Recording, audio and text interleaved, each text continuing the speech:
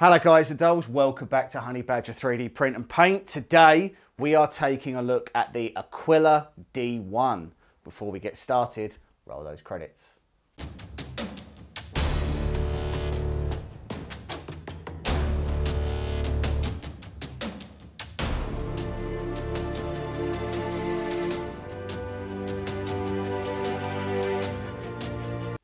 Okay, so the Aquila D1, scores on the doors. 235 by 235 by 250 on the Z. It is $399 US. It has linear rails on the X, dual linear rails on the Y. It has two lead screws on the Z that have a synchronization belt, but it does not have two Z motors. There is one Z motor, two Z screws. It has a direct drive hot end, which has got this cover over it. It has a touch screen. Other than that, there's nothing wildly exciting about this machine, if I'm perfectly honest. There's nothing that sets my world on fire, but at the same time, it is relatively feature rich. It does have an inductive sensor for automatic bed leveling. You can tension the belts on X and Y. It does have a removable spring steel textured sheet. It does have a filament runout sensor. So to be clear, Voxelab did send us this machine to review. However, they did not pay us for the review, and the thoughts and opinions that are expressed in this video are our own, not those of Voxelab. Okay, this is us telling you what we think of this machine. We'll take a look at prints in a moment. I'm going to start off by saying that actually this machine does print really quite nicely. It's very easy to set up. It's very easy to use. There are a couple of things on it that feel a little bit less polished. So the touchscreen on the machine, it's a little bit clunky. It's not super reactive. I think the thing that surprised me the most was actually the footprint of this machine. So I took my Sidewinder X1 off of the bench and put this in its place, and it takes up exactly the same amount of space as my Sidewinder X1. It's got this X motor on the side, it's got this X adjustment on this side, and the screen is stuck off at the side as well. And I mean, it's just, it surprised me that ultimately this machine at a sort of 230 build volume is taking up the same amount of space as a 300 by 300 by 400 Sidewinder. There is a filament spool holder up the top. I will be, just to be clear, we don't use these filament spool holders. So we have a rack of filament that sits above our printers. I don't agree with putting that extra weight up on top of these machines. You do have to have the spool mounted up the top because that's where the filament sensor is, and the filament sensor actually goes down through the frame. So you can't really you couldn't relocate this. The filament has to come in from the top. The direct drive extruder goes up to 300 degrees. It is a very capable extruder. Frankly, once you take the cover off, it's super similar to a Sprite. One thing that does annoy me is they have chosen to put the power cord on the side, which means that when you're putting it in a space, you have to bend your power cord round to go in the side. Don't really know why you would do that. Power cords come out of the back so that I can run all my leads down back behind where my workbench is. Don't really want it on the side. I don't know why it's there. It's a little bit more convenient, I suppose, because I've got, or at least to have the power on and off switch on the side. But I don't want my kettle cord to plug into the side of my machine. Creates a lot of issues for me when I'm working in my workspace. A personal gripe, but a gripe nonetheless. Let's take a look at some models and we'll show you what the build quality looks like. Okay, so most of these prints are done in iWe Colors dual color filament. It's a silk filament, so it really shows up layer lines if and when we do them. And then this benchy is done in eSun's PLA Plus. So you can see on this benchy that what we have here is a pretty good benchy. Some layer lines on the bow, a pretty good finish on the surface there. We did get a little bit of an issue on the back. There we go. We've got a little bit of an issue on the back there. The bridging isn't terrible. It's an acceptable benchy. This took an hour and 20 minutes on 60mm a second, so I'm not sure what the acceleration on this printer is, but it's clearly not high. We come on to the next test. So this is a pyramid that tests bridging. You can see that here it's printing completely in midair between these points, and we'd be lying if we said this had done a particularly good job. You can see there's an awful lot of drooping there. This is purely and simply a part cooling issue. And again, frankly, there's not going to be a lot you're going to be able to do about that on this machine. We then have the fractal pyramid. So this was a pyramid from Thingiverse. This came out really cool just because of the type of filament that we used. So because we used that iWe color filament, this fractal pyramid came out looking really awesome. You can see how that color shifts in the light there. And it did a pretty fair job of this. So there's not really, and there's a little bit of wispiness here and there. Retraction probably needs to be tweaked a bit. But for an out-of-the-box printer with an out-of-the-box profile, this is pretty good. I think one of the things people aren't necessarily going to like is the texture that's on the bottom of this. It's quite a pronounced texture. And in the end, we actually had to use 3D lac because we were having some bed adhesion issues. So so really, there we go. So really, it's a good pyramid. It's a good print, but yeah. So then we come on to the Flexi Dragon. So this came out really nicely. Everything on it printed. All of the fins came out really nicely. Everything moves nice and loose, nice and free. And in this filament, it just looks really cool. The way that it shifts colors in the light and the way that it came out, really, really good. Again, that texture finish on the bottom, I think actually works quite well on this print. Looks really good. And then finally we found this vase.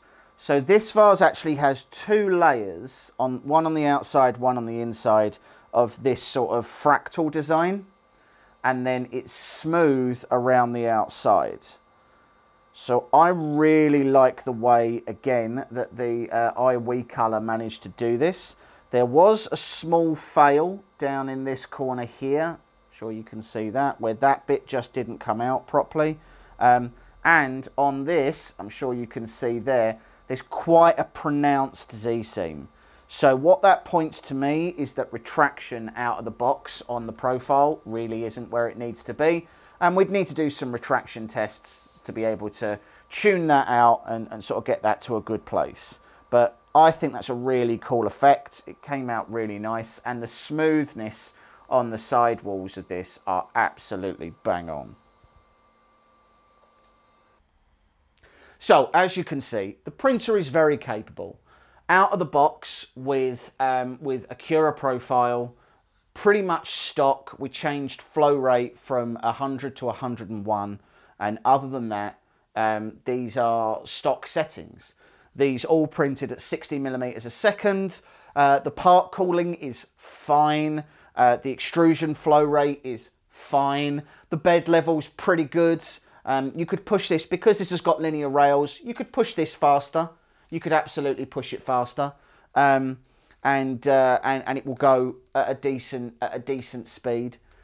We just left it at the stock settings so we could show you what it would be like printing out of the box, and as you can see, it's pretty capable. One annoying thing is that the mini SD card on the front, you have a tendency to when you're trying to push it in the gap between the where the actual SD card slot is. I really felt like we'd moved past that as a hobby at this point. You know, the amount of SD cards that I lost inside of original Ender 3s is a lot. You accidentally posted it into the control box and you were like, oh God. And it was just easier to get another SD card than it was to open up the machine and try and get it out. So, yeah, I mean, I feel like that's a bit of a design flaw. Look, the reality is there's a reason why on this channel we generally tell you to get an Ender 3 Pro as your first machine. And that is that it's easy to work on, it's easy to repair, there's not a steep learning curve. It does what it needs to do. This does what it needs to do, but this isn't easy to repair and this isn't easy to work on. So there's obviously no adjustment in the rails because they're linear rails. So if there is any slop, now there isn't any in mine, but if there is any slop in yours where the linear rail moves, tough. You cannot do anything about it. You cannot adjust linear rails that way. So if you get one and it doesn't do that, great. If you get one and it does do it, nothing you can do. I will say that it goes together very easily. We did a live stream on this. You know, it's 2 or 3 bolts, the screen bolts on, and then you're pretty much good to go. The auto bed level works pretty well. I think we've got ours set to 325 or minus 325, sorry, for the Z offset. It's about right. And works really well, pretty easy to level the bed. You do still have leveling knobs, so what you have to do is you go around all 4 corners and you level the build plate to the nozzle, and then you go and do the Z offset. It's kind of annoying that you have to do that. I would like to have seen this bed fixed in place from factory as level and just have the auto level go around and create a mesh. This feels like there's extra steps to that. A lot of people, when they get their first machine, bed leveling is probably one of the most daunting parts of 3D printing. You'll go on to groups and you'll try and ask about it, and you'll have one person who always shouts at you and says, it's called tramming, not bed leveling, or whatever.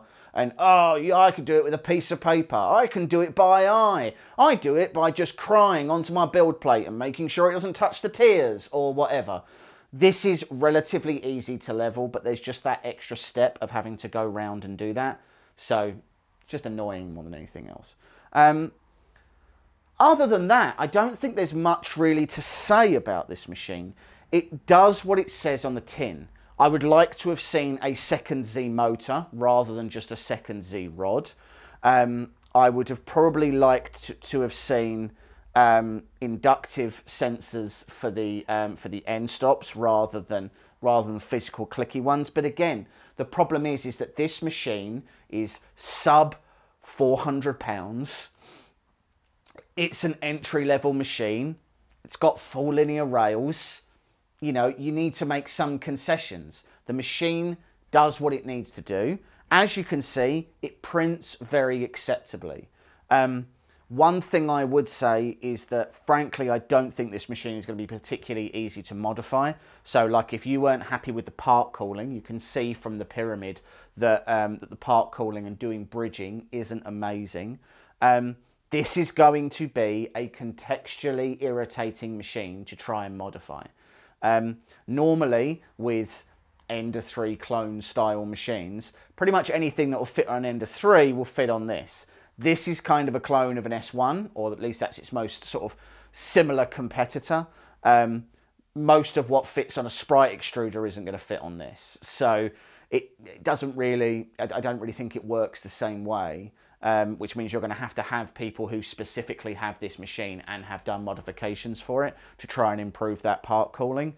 And I just think you're going to be limited by some of that. It's a good starter machine. Once it is set up, it really doesn't need a lot of playing about with. People can just use it and it will turn out pretty good quality parts. They won't be amazing, but this isn't a Bamboo Labs, you know, this isn't a Prusa. This is a sub £400 machine, and it does what it says on the tin. So, scores on the doors. I would give this a solid 8 out of 10. 8 out of 10 because, frankly, it does a good job. There's some features I would like to see, but again, the more things you add to it, the more you drive the price up. It's a solid machine for someone who is starting out. It does what it needs to. And there's really not much more to say about it than that. So there is a link in the video description to Voxelab to check out some of their deals. They currently have Black Friday deals on. They're running for a while. Depending on when you're watching this video, depends on whether or not those deals will be there. But also, you know, that's not an affiliate link. We don't get any kickbacks from buying it. If you want to go and get one, it will do the job that you need it to do. Okay, so don't forget to like and subscribe. We'll catch you on the next one.